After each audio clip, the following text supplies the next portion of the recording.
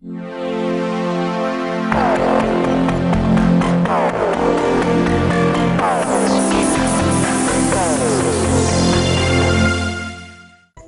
friends, welcome to Ecdial. இன்னைக்கு நம்ம ஒரு வாஷிங் மிஷினோட ரிவ்யூ வீடியோ பார்க்க போறோம். என்ன வாஷிங் மிஷின் அப்படினு பாத்தீங்கன்னா Miele அப்படிங்கற வாஷிங் மிஷின். இந்த வீடியோ ஃபுல்லா பாருங்க. இந்த வீடியோ பிடிச்சிருந்தா லைக் பண்ணுங்க, உங்க ஃப்ரெண்ட்ஸ்க்கு ஷேர் பண்ணுங்க. உங்க டவுட் ஏதாவது இருந்தா கமெண்ட் பாக்ஸ்ல கமெண்ட் பண்ணுங்க. வாங்க வீடியோக்குள்ள போலாம். இந்த Miele வாஷிங் மிஷின் பாத்தீங்கன்னா 100 வருட பாரம்பரியமானது. 100 வருஷத்துல பாத்தீங்கன்னா ஒவ்வொரு மாடலுமே பாத்தீங்கன்னா டிஃபரண்டான ஃபியூச்சர்ஸ் ஆட் பண்ணி ஒரு இப்போ பாத்தீங்கன்னா ஒரு செம்மையான பிராண்டா இப்போ 100 வருஷமா இருந்துட்டு இருக்கு. 100 வருஷத்துக்கு முன்னாடி இருந்து பாத்தீங்கன்னா ஒரு வாஷிங் மிஷின் வந்து சாதாரணமா ஓப்பன்ல இருக்கிற மாதிரி இருக்கும். அதனால தண்ணி தெறிக்கிறது அந்த மாதிரி நிறைய பிரச்சனை இருந்து அப்பவே பாத்தீங்கன்னா க்ளோஸ்டு வாஷிங் மிஷின் அப்படின்னு சொல்லிட்டு ஃபர்ஸ்டா அறிமுகப்படுத்தி ஒரு க்ளோஸ்டு வாஷிங் மிஷின் அப்படின்னு சொல்லி கொடுத்துருந்தாங்க. அந்த அளவுக்கு 100 வருஷமா கரெக்டா வந்து பாத்தீங்கன்னா வாஷிங் மிஷின்ல மட்டும் இருந்துட்டு வராங்க. 1958 இவங்க வந்து பாத்தீங்கன்னா ஃப்ரண்ட் லோடிங் வாஷிங் மிஷின் அப்படிங்கறத அறிமுகப்படுத்திட்டாங்க. ஒரு மனிதர்களா கையில ஆப்ரேட் பண்ணக்கூடிய வாஷிங் மிஷின் அப்பதான் வந்தது. இவங்க வாஷிங் மிஷின்ல பயன்படுத்தக்கூடிய இரும்பு 1200 டன் அளவுக்கு ஒவ்வொரு நாளும் இவங்க யூஸ் பண்றாங்க. இந்த 1200 டன் எதுக்காக யூஸ் பண்றாங்கன்னா ஒவ்வொரு வாஷிங் மிஷின்ல இருக்கிற பியரிங் காஸ்ட் அப்படின்னு சொல்லி பட்டர்ஃப்ளை இதுன்னு சொல்லுவாங்க, சாஃப்ட் அப்படின்னு, அது தயாரிக்கிறதுக்காக தான் இந்த அளவுக்கான அயனை யூஸ் பண்ணுறாங்க. அதுபோக பார்த்தீங்கன்னா இந்த லிக்விடான இதை ஒரு மணல் இதில் வச்சு உருக்கி அந்த காஸ்டிங் இதை செய்கிறாங்க. இது ஸ்டீல் இதில் காஸ்டிங் மெத்தடு.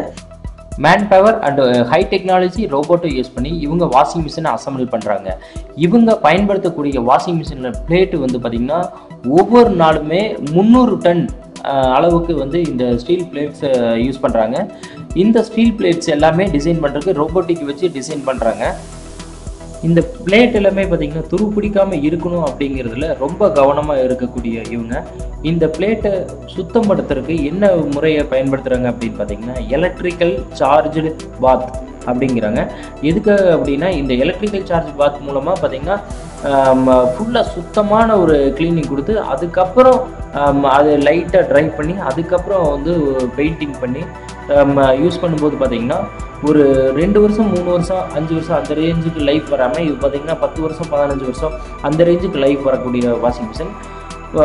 வீடுகளுக்கு பயன்படுத்தக்கூடிய வாஷிங் மிஷினில் இப்போ வேர்ல்டு வைடில் பார்த்தீங்கன்னா இது நம்பர் 3 இடத்துல வந்து இருக்குது. லார்ஜஸ்ட் மேனுஃபேக்சரிங் யூனிட் வச்சுருக்காங்க. இந்த கம்பெனியினுடைய அடுத்த ஒரு மிகப்பெரிய சீக்ரெட் அப்படின்னு என்னன்னு பார்த்தீங்கன்னா இந்த கம்பெனி பயன்படுத்தக்கூடிய ட்ரம். இந்த கம்பெனி பார்த்தீங்கன்னா 2 வகையான ட்ரம் யூஸ் பண்ணுறாங்க, இன்னர் ட்ரம், அவுட்டர் ட்ரம். இந்த இன்னர் ட்ரம்ல இருக்கிற ஹனிகோம் டிசைன், அதாவது தேன் கூடு மாதிரி இருக்கிற இந்த டிசைன் வந்து துவைக்கும் போது ஒரு ஸ்மூத்னஸ் கொடுத்து அழுக்க தெளிவாக எடுக்கிறது. அதுபோக பார்த்தீங்கன்னா ஸ்மூத்தான ஆப்ரேஷனுக்காக இதை ரொம்ப அதிகமாக பயன்படுத்துகிறாங்க. அதுபோக பார்த்தீங்கன்னா அவுட்டர் ட்ரம் இன்னர் ட்ரம் ரெண்டுமே பார்த்தீங்கன்னா சுத்தமான ஸ்டீல் எஸ்எஸ் ஸ்டெயின்லெஸ் ஸ்டீல் கொண்டு பயன்படுத்துறதுனால எப்போவுமே இது துருப்பிடிக்காம லாங் லைஃப் கிடைக்கக்கூடிய வாய்ப்பு இருக்கு.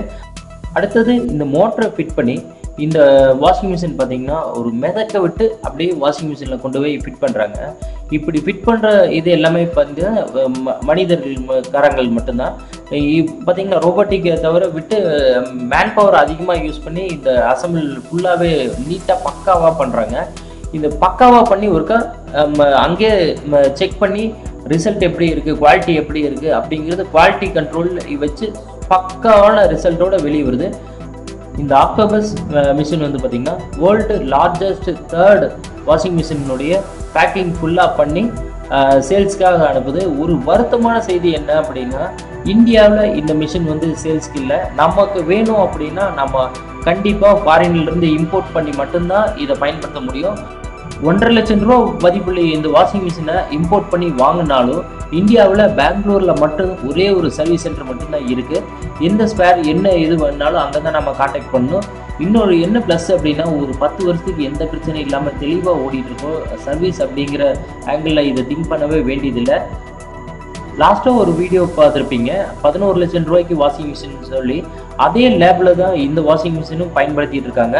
ஒரு நாளைக்கு பார்த்தீங்கன்னா காலையில் ஆன் பண்ணாங்கன்னா சாயந்தரம் 5 மணி வரைக்கும் இது கண்டிப்பாக ஓடிக்கிட்டே தான் இருக்கும். அப்படி ஃபுல் ரன்னிங்கில் இருக்கும்போதே பார்த்தீங்கன்னா இதனுடைய லைஃப் வந்து பார்த்தீங்கன்னா 5 வருஷம் எந்த ப்ராப்ளமே இல்லாமல் ஓடிட்டு இருக்கு அப்படின்னு சொல்கிறாங்க. அப்போ நம்ம வீட்டுக்கு எப்பாவது பயன்படுத்தும் போது இதனுடைய லைஃப் எந்த அளவுக்கு இருக்குன்னு நீங்களே திங்க் பண்ணி பாருங்கள். இந்த வாஷிங் மிஷின் எனக்கு ரொம்ப பிடிச்சிருந்தது. அதனால் இது ரொம்ப இம்ப்ரெஸ் பண்ணது என்ன. அதனால் இந்த வீடியோ இதை பற்றி உங்களுக்கு சொல்லணும் அப்படிங்கிறதுக்காகவே தான் இந்த வீடியோ போட்டேன். இந்த வீடியோ பிடிச்சிருந்தா லைக் பண்ணுங்கள், உங்கள் ஃப்ரெண்ட்ஸுக்கு ஷேர் பண்ணுங்கள். உங்கள் டவுட் ஏதாவது இருந்தால் கமெண்ட் பாக்ஸில் கமெண்ட் பண்ணுங்கள். ஏசி, ஃப்ரிட்ஜ், வாஷிங் மிஷின் இதை பற்றி உங்களுடைய டவுட் ஏதாவது இருந்ததுன்னா காலையில் 10 மணிலிருந்து சாயந்தரம் 5 மணி வரைக்கும் உங்கள் 8428118111 டிஸ்கிரிப்ஷனில் நம்பர் கொடுத்துருக்கேன். எப்போ வேணாலும் கூப்பிட்டு உங்கள் டவுட்டை கிளியர் பண்ணிக்கலாம். தேங்க்யூ.